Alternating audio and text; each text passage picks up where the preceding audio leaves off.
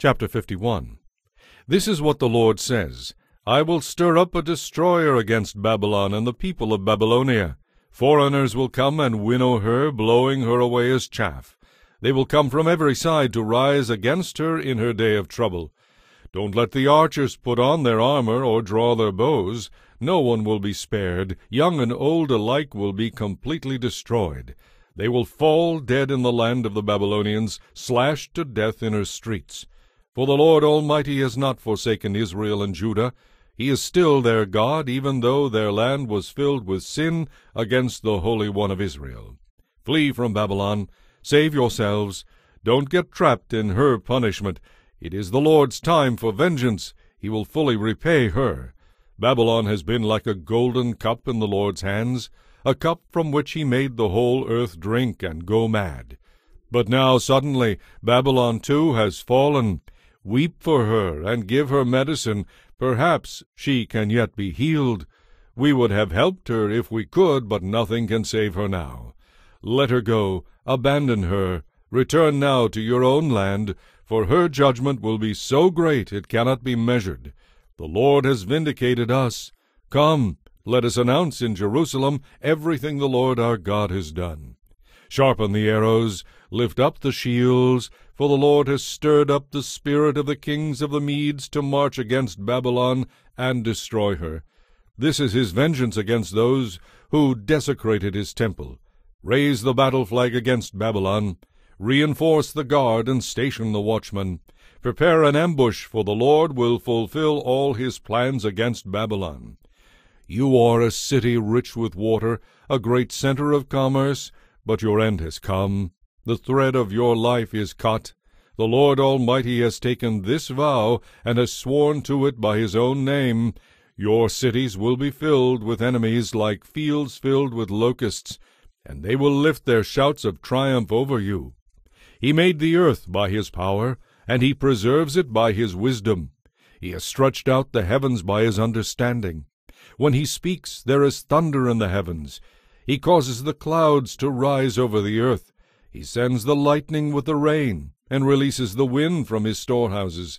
Compared to him, all people are foolish and have no knowledge at all. They make idols, but the idols will disgrace their makers, for they are frauds. They have no life or power in them. Idols are worthless. They are lies. The time is coming when they will all be destroyed. But the God of Israel is no idol. He is the creator of everything that exists, including his people, his own special possession. The Lord Almighty is his name. You are my battle-axe and sword, says the Lord. With you I will shatter nations and destroy many kingdoms. With you I will shatter armies, destroying the horse and rider, the chariot and charioteer. With you I will shatter men and women, old people and children, young men and maidens. With you I will shatter shepherds and flocks, farmers and oxen, captains and rulers. As you watch, I will repay Babylon and the people of Babylonia for all the wrong they have done to my people in Jerusalem, says the Lord. Look, O mighty mountain, destroyer of the earth, I am your enemy, says the Lord. I will raise my fist against you, to roll you down from the heights. When I am finished, you will be nothing but a heap of rubble. You will be desolate forever. Even your stones will never again be used for building. You will be completely wiped out, says the Lord. Signal many nations to mobilize for war against Babylon. Sound the battle cry. Bring out the armies of Ararat, Minai, and Ashkenaz. Appoint a leader and bring a multitude of horses. Bring against her the armies of the kings of the Medes and their generals, and the armies of all the countries they rule. Babylon trembles and writhes in pain, for everything the Lord has planned against her stands unchanged. Babylon will be left desolate without a single inhabitant. Her mightiest warriors no longer fight. They stay in their barracks. Their courage is gone. They have become as fearful as women. The invaders have burned the houses and broken down the city gates. Messengers from every side come running to the king to tell him all is lost. All the escape routes are blocked. The fortifications are burning, and the army is in panic. For the Lord Almighty, the God of Israel, says, Babylon is like wheat on a threshing floor, about to be trampled. In just a little while her harvest will begin. King Nebuchadnezzar of Babylon has eaten and crushed us, and emptied out our strength. He has swallowed us like a great monster, and filled his belly with our riches. He has thrown us out of our own country. May Babylon be repaid for all the violence she did to us, say the people of Jerusalem.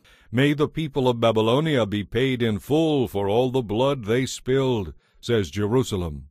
The Lord says to Jerusalem, I will be your lawyer to plead your case, and I will avenge you. I will dry up her river, her water supply, and Babylon will become a heap of rubble haunted by jackals. It will be an object of horror and contempt, without a single person living there.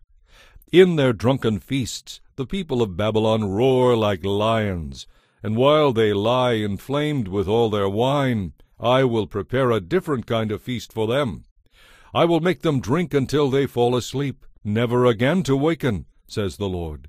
I will bring them like lambs to the slaughter, like rams and goats to be sacrificed. How Babylon is fallen, great Babylon, praised throughout the earth. The world can scarcely believe its eyes at her fall. The sea has risen over Babylon. She is covered by its waves. Her cities now lie in ruins. She is a dry wilderness where no one lives or even passes by. And I will punish Bel, the god of Babylon, and pull from his mouth what he has taken. The nations will no longer come and worship him. The wall of Babylon has fallen.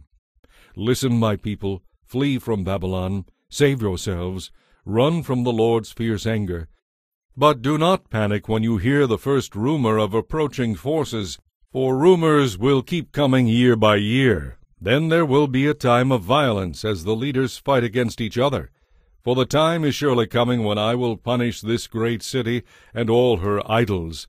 Her whole land will be disgraced, and her dead will lie in the streets. The heavens and earth will rejoice, for out of the north will come destroying armies against Babylon, says the Lord. Just as Babylon killed the people of Israel and others throughout the world, so must her people be killed. Go, you who escaped the sword, do not stand and watch. Flee while you can. Remember the Lord, even though you are in a far-off land, and think about your home in Jerusalem. We are ashamed, the people say. We are insulted and disgraced because the Lord's temple has been defiled by foreigners. Yes, says the Lord, but the time is coming when Babylon's idols will be destroyed.